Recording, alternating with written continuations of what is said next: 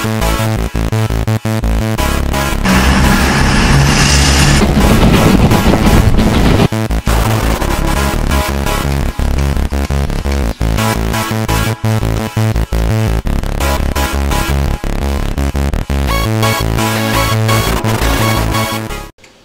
so welcome back to DoshTech.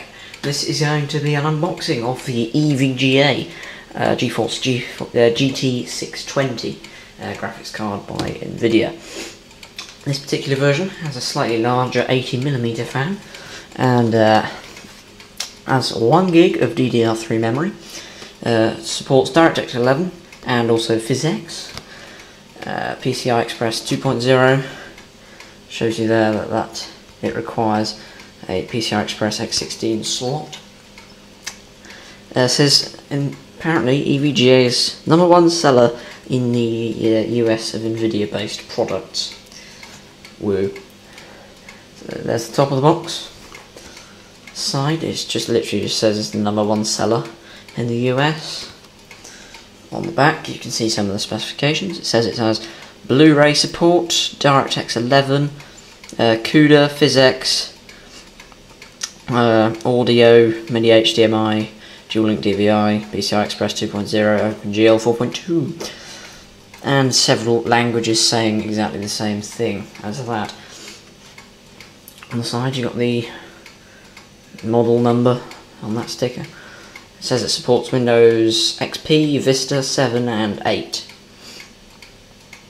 And the most important thing, you need to have a 350 watt or greater power supply with 18 amps on the 12 volt rail, which is why the CX430N was unboxed in the previous video. So now we're going to get on to the unboxing. So it's just a pretty standard box. You just set your fingers in the side. Up and there. Should note I have already removed the plastic wrapping that was around the edge of the box to begin with. So you'll see in the box, it's all matte black so you won't see much, but you can see the graphics card in there, and there's this small tab which you just push that way, and the card will slide out with a convenient driver disc. Nothing else in there. So there's the driver disc.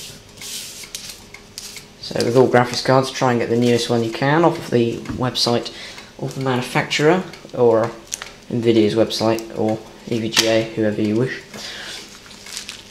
And then we have a bag here which contains the card, and it says here, caution, static. So you pull that sticker off and that will fold forwards like so.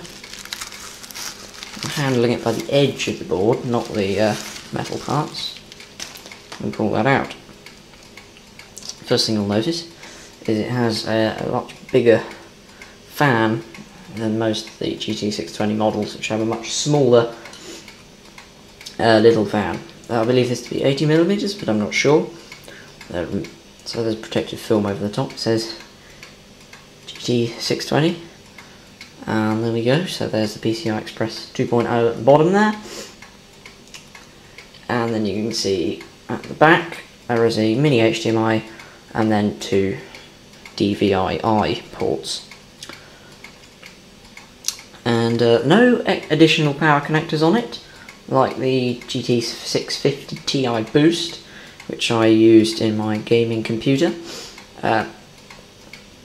So yeah, it's a quite efficient card that should provide some decent power for quite a small price. However, it's important to make sure your power supply can take it, because it has quite a large TDP compared to most of the smaller cards. So we're going to move on to specifications now. So this card should provide you with some decent power for media applications and light gaming, provided you keep the settings low. This card in particular is the EVGA version with the 80mm fan, the model number of which will be listed on the screen now. So this single slot card uses the NVIDIA GT620 GPU and sports a good 96 CUDA cores, with a GPU clock speed of 700 MHz and a 1400 MHz shader clock. The card supports DirectX 11 and has a perfectly acceptable 1024 megabytes of memory, that's 1 gigabyte, and this is of the DDR3 type. The card has a 64-bit bus width and a maximum memory bandwidth of 11.2 gigabytes per second. As stated earlier, it uses the PCI Express X16 slot for connection, and at the rear offers mini HDMI and two dual-link DVI-I connectors, and therefore you can use a VGA cable provided use a converter, which was in this case not included. The card has a max refresh rate of 240 Hz and can provide a maximum resolution of 2560 by 1600 on the DVI connectors. The card has a max TDP of 49 watts and therefore does not require any external PCIe power, but does need at least a 350 watt or more power supply with a minimum of 18 amps on the 12 volt rail. So that was an unboxing of the EVGA GT620 by NVIDIA.